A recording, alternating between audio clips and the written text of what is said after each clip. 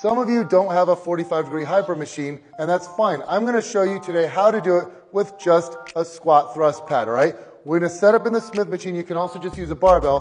Put the pad down. Now, Vanessa here is just going to lean down, wedge her feet into place, and start busting out 45-degree hypers. Now, let's say you wanted to make it even more stable. You could wedge something behind your heels, but I'm showing you that this works just fine just with body weight, okay? Now, if I put this up one, as you can see, she's more vertical. She's not quite at a 45-degree angle, but with this style, you'll feel it more in the hamstrings. You'll still feel in the glutes, but it's a little more hammy. You want to make things real challenging, try the single leg prisoner style, where you're coming all the way down, all the way up. You're going to feel this in your hamstrings and your glutes.